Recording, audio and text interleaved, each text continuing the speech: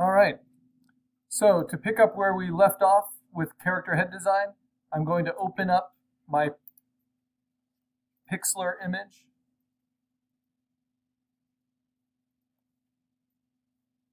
From my folder.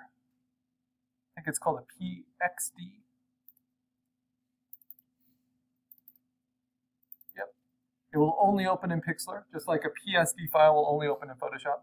And that's what I have, but remember I have layers. We did a lot of sketching in order to kind of get to a shape we were comfortable with playing with. Okay, now I'm going to show you how I can move that to Photoshop. In fact, I think I'm just going to move this whole thing. And what I'm going to do is I'm going to save it in Pixlr, which is a good sketching tool and a good browser-based tool. But for now, for like real full resolution work, it's better to have a desktop version program. Whether it's GIMP, Freeware, Affinity, which is new desktopware, or Photoshop.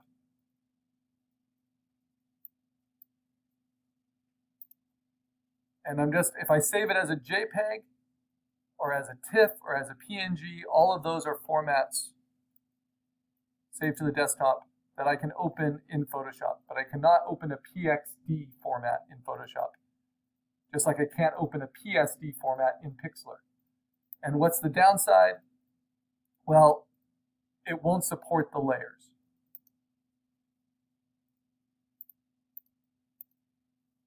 All right. If we go, what are we after here? If we go to our digital art album in Photo Bucket, this is kind of honors, so I'm going to call it Digital Art 2.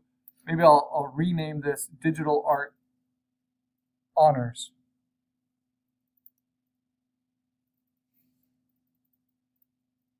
There's a way to do that. I'll figure that out eventually. All right. If we go to instructor demonstrations here, and it's fun to look at all past student stuff, this is generally how characters get designed. They start as just very loose sketches, and you kind of refine them as you go. This is a little digital sketch of a concept. It's kind of an Elvis impersonator, monkey, superhero kind of thing. And you might try different poses. Eventually, you might work out a wireframe and the basic shapes, the proportions that are canon to that character. You might try different gestural approaches. Eventually, you make what's called a character sheet, which shows the character from the front and from the side. And then once you have that, you can put it in any pose and you can have that character looking recognizable from any angle in any pose because you've done the work to build up the expectations, even though it's from the imagination. And then you can add other characters around them in a cast sheet. And that's our ultimate goal for this semester, to have a character, our own unique characters in a cast sheet with 3 or more characters. But when you really want to refine a character design, you start with your head design, because your head design gives you the vocabulary for the rest of it. And the head is usually the focal point of any panel, any screenshot, any use of a character. If their head is in the shot, that's what the people are looking at to get their cues for the emotion, for the story, whatever it is. So you really want to make sure it's a versatile enough tool and an easy enough tool for you to tell your story through. Once you have that head design, you can bring it and start working it in 3D and even try coloring it. And then you can add that to a body model, and you can do all the stuff to make it a fully designed character, right? That could be used in video games or 3D animation. But it all starts with that 2D design from multiple angles, right? So that's what we're working on. And you can see that this, if we were to overlay basic shapes on top of it, is kind of based on a wedge and a tilted rectangle, right? Heads are always designed off of 2 shapes. So let's go back to what we've been working on. So I'm going to open up my different brainstorm sketches. I'm going to open it with Photoshop. And I had selected kind of an approach that I liked. It was this. But now I'm going to show you kind of what we've learned in our basic projects, how I can make better use of it. So I'm going to select it, duplicate it, Command-J onto its own layer. That allows me to bring it down. This is what I was doing in Pixlr, and it was kind of glitching on me. So notice this isn't a 3/4 view. You know, it's not fully front and side yet. So I'm going to stretch it bigger. Now I'm going to do some refined sketching based on this. And I might as well give myself a background of white. So make a new layer, fill it with white, put it behind what I'm drawing. And I like to draw with this kind of non-photo blue. I'm a traditionalist. And I'm using a brush that's about 80% hardness, 100% opacity, and only about 23 pixels big. So if I really push hard, I can fill that whole space. But mostly I'm hitting lightly. Okay, now I'm going to do more targeted sketches with these shape combinations. But maybe I make that bottom shape more mechanical, make it more like a square or a rectangle than a circle. And then maybe I repeat that kind of mechanical straight edge nature of the shapes for the helmet. And then as I find the eye line and the action line down I try out different proportions. I like using the blue line because then at any time I can switch to black and see it more clearly. Often I'll sketch with a slightly lower opacity, about 80% opacity as well. So that's kind of interesting. It's a different one. As I've been thinking about this kind of kindergarten barbarian idea, I was thinking it might be fun to make them like subtle caricatures of political figures. I've always been fond of satire. So what if this little toddler kind of barbarian guy is a little bit of a satire on Donald Trump, right? Biggest celebrity on the planet right now. And so if I give him kind of a mop of hair, it'll be kind of the orange hair. Or if I make his helmet kind of suggestive of it, maybe it's an orange Viking helmet. It's kind of lumpy and misshapen. Maybe that's an interesting shape. Now if I just switch to a black, I can start to figure out kind of eye designs. Not so much the details, like how many highlights or whatever, but just what shape they take up. If I'm thinking of basing it on Donald Trump, it might make sense to look at some reference, right?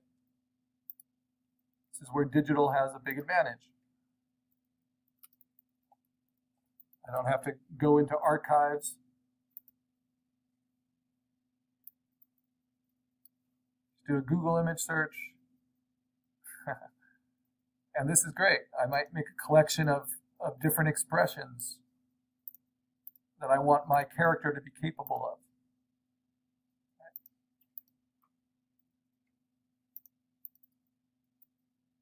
And that might help with some of the color references too.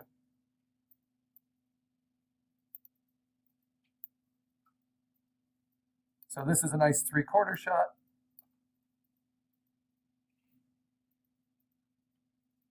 So it shows me kind of what the mouth shape should be.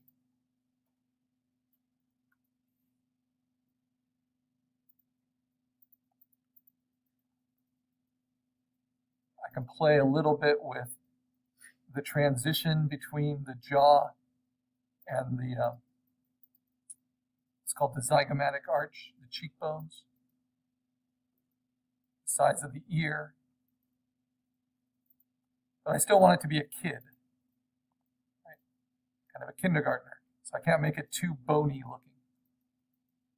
And then for eyes, well, his eyes are pretty straightforward, kind of an arch and a dot.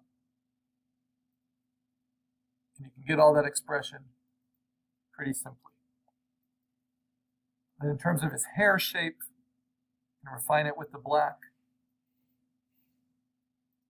Maybe it's more like this. And there's a little dent back here that comes over.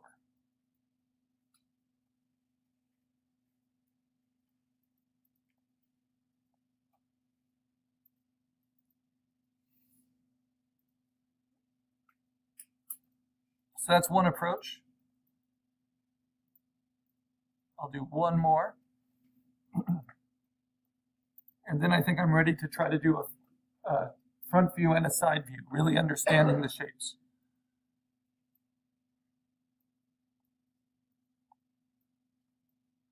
So what if I make that top oval a little wider at the top than at the bottom? Asymmetry is something that really works well for character design, even if they're believable characters.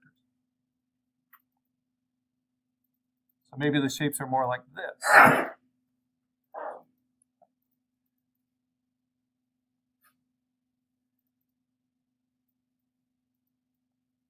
And then as I'm getting more and more kind of systematic, I may switch colors so I can refer back to this. I want the nose to take up that much space. I want the mouth to take up this area. I want the eyes to take up this space and have one eye width in between. The next demo I do, I'm going to show you what the realistic proportions of the human head are. Not that your characters need to be realistic, but you need to know what reality is so you can know when you're deviating from it and when you're relying on it, especially when you're playing with caricature or likeness. Just in general, it's a good idea.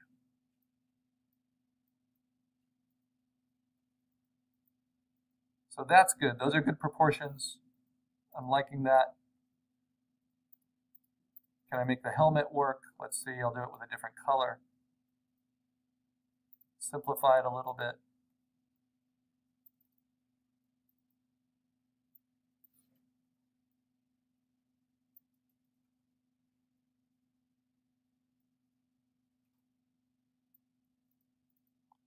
To make him look kind of young, let's have the helmet overlap the ear.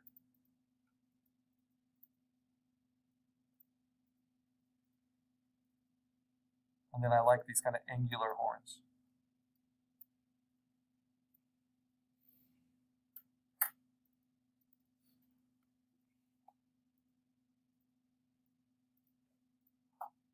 So this might be a fun kinder barbarian design for the head.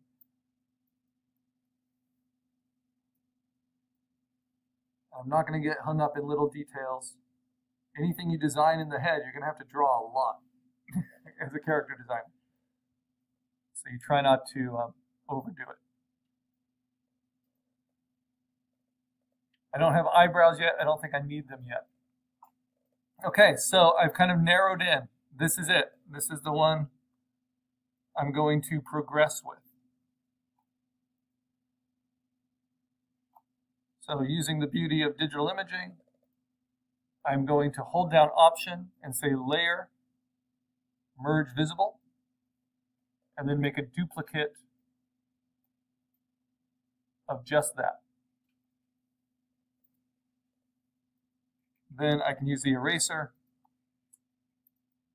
at 100% opacity, at 100% hardness, and at a smaller size that's pressure sensitive with my tablet, and I can start cleaning it up a little bit. I don't think it needs too much. Okay, now let's move it.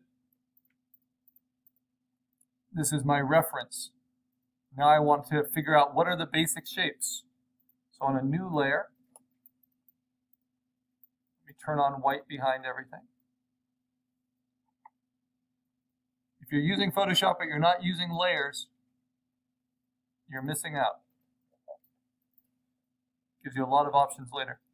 All right, so now this is where I start mapping out the actual design, and I start with a sketch. So as I use my brush, I can steal from the colors I've already used. So my underlying sketch color is that blue. I'm keeping it at around 80%, and I have to find that shape. But now it's not in 3/4 view. I want to find that shape just straight ahead.